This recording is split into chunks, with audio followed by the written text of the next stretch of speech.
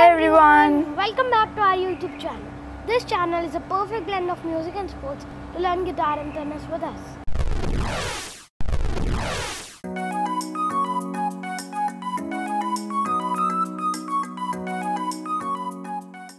In today's video, we are going to cover the second most used or most important ground stroke, that is the backhand.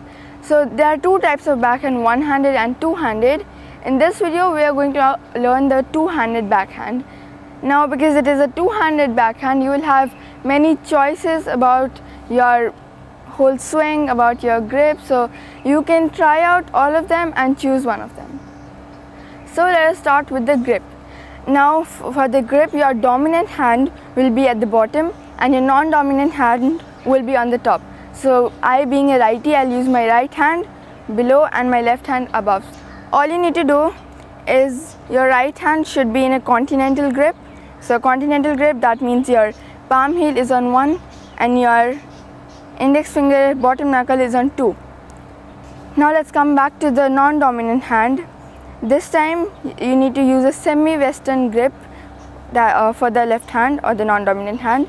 This time your palm heel is on 7 and your bottom knuckle of the index finger is on 8 and you close it.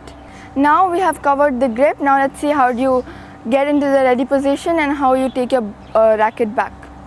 So ready position, same as forehand.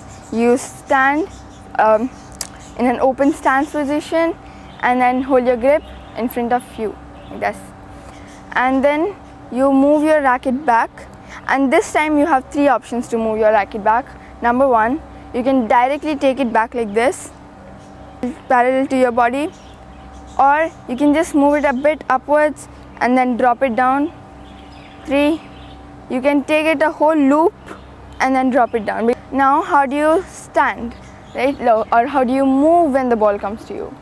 So you take your racket back in any way you wish, and when you take your racket back, move your left leg with your racket like this towards the ball, and then your right leg forward and shift all of your weight on the right leg, and then drop your racket a bit down. And dropping, I don't mean you drop it this way. Keep the racket face in the same way, just get its level a bit down. Now let's check out your contact point, which means how do you contact and where do you contact.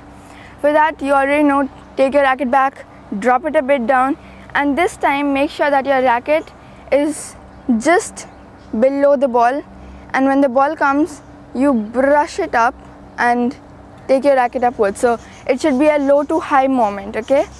So you low, brush up your ball, and high. Now why to brush up, right?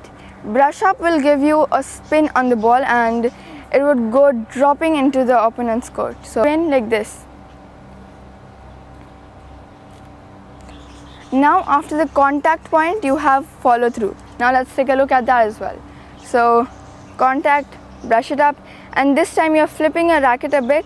So your racket face is like this right now, but then after you hit, your racket face just tilts a bit. And then when you follow through, keep your racket face the same way, the way it was after hitting the ball, and make sure that you have your racket above your shoulder over here. Now we know all the parts of the backhand. Now let's just take it quick and take the look at the whole full swing. So ready, move your left leg with your backswing, shift your weight to the right leg, brush up the ball, tilt your racket and follow through till your shoulder. So in one go. Now let's see a few balls. I'll hit a few balls and just see how do I hit it.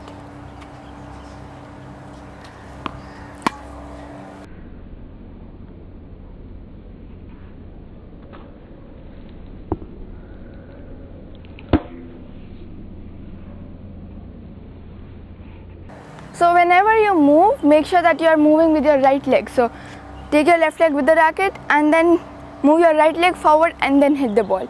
Don't just keep your right leg there, or else you will open up in the wrong direction of the court, okay?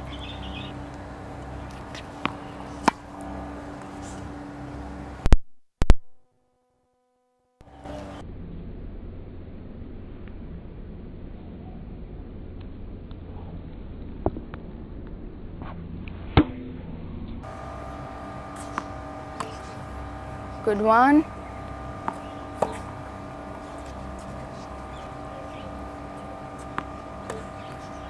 Okay. Whenever you come to the court, practice with some purpose. Like today we learned backhand, so practice it with purpose. Now I hope that you're clear with the basics of a two-handed backhand. We started with the two-handed backhand because that's easier for the people or the players who are starting. So just start with the two-handed backhand and we'll get a video for one-handed backhand soon. So as I told you in the starting as well, you have different choices in two-handed backhand. Try all of them. So let's meet in our next video with some more exciting topics. Until we meet again, stay safe.